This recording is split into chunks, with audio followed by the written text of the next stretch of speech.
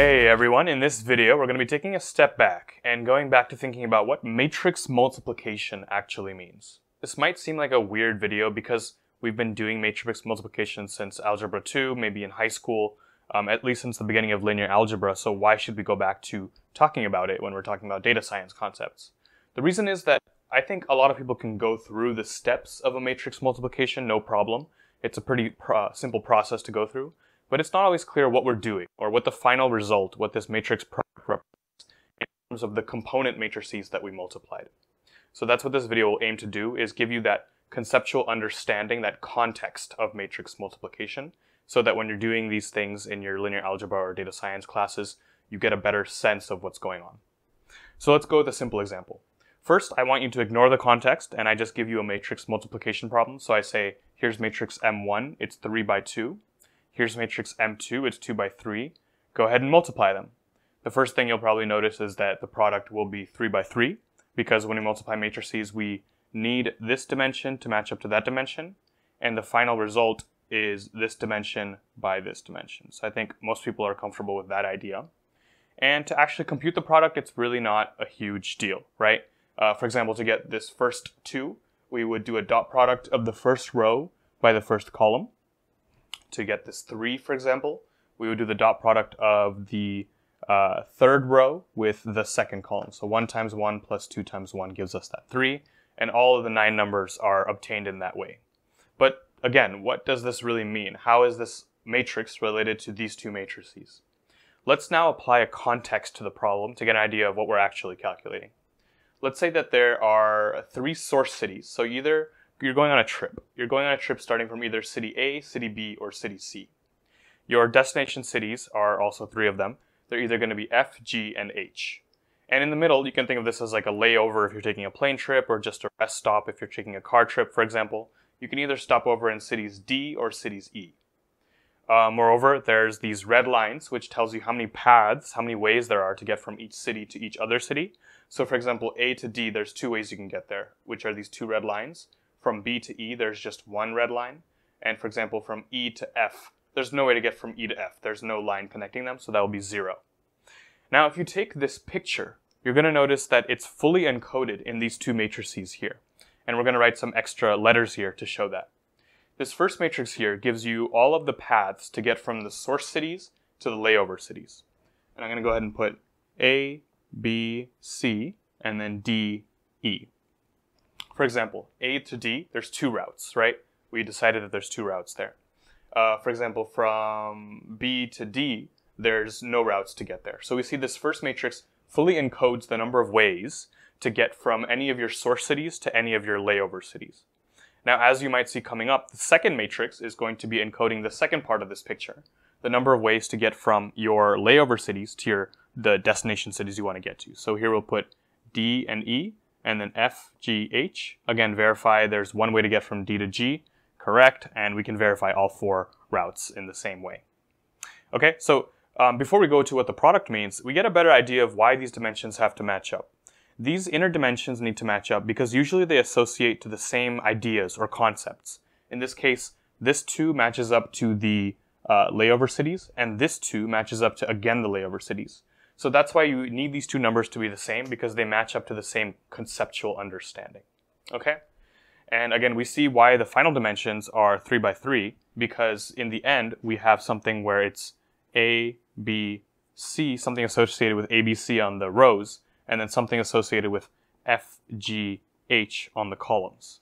Now, what do these numbers actually mean? For example, let's take this first number here, this number 2. How do we obtain it? We do 2 times 1 plus 0 times 0. So if we're trying to count the total number of ways to go from A through F, we would say that, okay, so we could go through A to D, and then from D we could go to F, or we can go A to E. There's no way, but we still need to figure out to count it.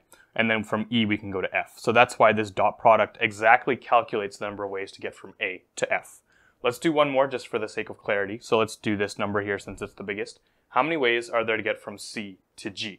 So of course, from C to G, we either have to go through D or E. So we can go 1 way to get to D, and then once we're at D, there's 1 way to get to G, so that's 1 times 1. That's the first part of the dot product. The second part of the dot product says there's 2 ways to get from C to E, And then once you're at E, there's one way to get to G. So that's the second part of the dot product, giving a total of 3 ways to get from C to G. So even though we drew a lot more stuff on the diagram, it's not just a simple matrix multiplication. Hopefully it makes a little more sense of what we're actually doing behind the scenes. In this case of the matrix multiplication, we are counting paths. We are using the product of two matrices, each of which contains part of the trip, to calculate the total number of ways to get from any source to any destination. Now I want to do one more contextual understanding because, of course, every time you do matrix multiplication, it'll be in a different context. So let's just go through one more. Okay, so we're back with the second contextual understanding of matrix multiplication. So just wanted to go through one quick example. Let's say that the first matrix is, we'll give some dimensions here. It's 2 by 3, where the rows are 2 different months. So something that happened in January versus something that happened in February. The columns are the total amount of money that you spent on 3 different categories within that month.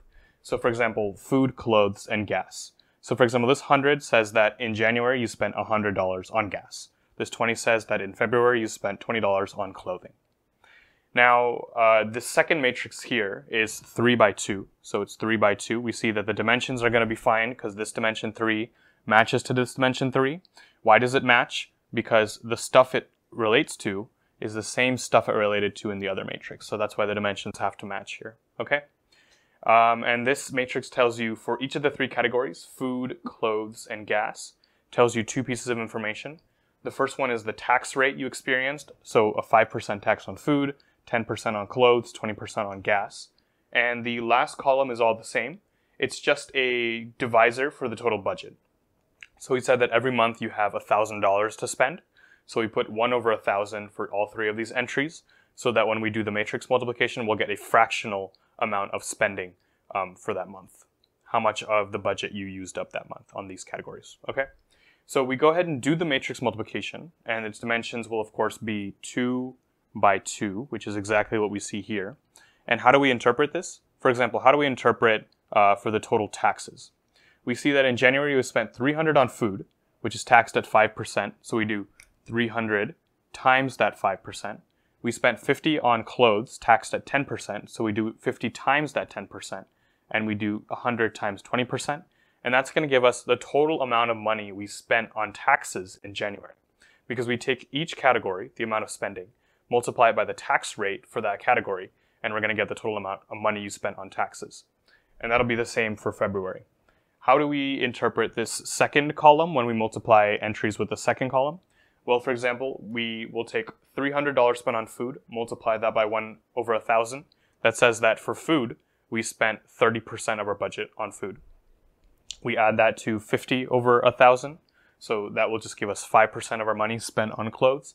We do the same thing with gas. And when we add up these categories, which basically means taking the dot product of the January row with this total budget column, we're going to get the total percentage of our budget that we spent across all 3 of these categories for a given month. And that's exactly what we see here. So this final 2 by 2 matrix tells an interesting story, right? It basically says that if you're looking only at total taxes, you're saying, oh, I spent more on taxes in January. But if you look at fraction of budget, it seems I used up more of my fraction of my budget in February. So this could be useful for some accounting purposes, for example. So this is just another version of looking at what a matrix multiplication means. The 2 main points I wanted to get across were A, matrix multiplications usually always have a context in real data science or real world problems, and this is some examples of them. The second one is the dimensions are actually very important. We learned the basic rule that your dimensions have to match up in a certain way, and we can visually check that, but there's a much deeper reason the dimensions have to match up, because usually the dimensions that are matching up are kind of linking to the same concept. In our previous example, it was the intermediate cities. In this example, it was the categories. So you paying attention to that can help you really, really get at the meat of what this problem is trying to tell you. Okay? So that's what matrix multiplication really is. Until next time.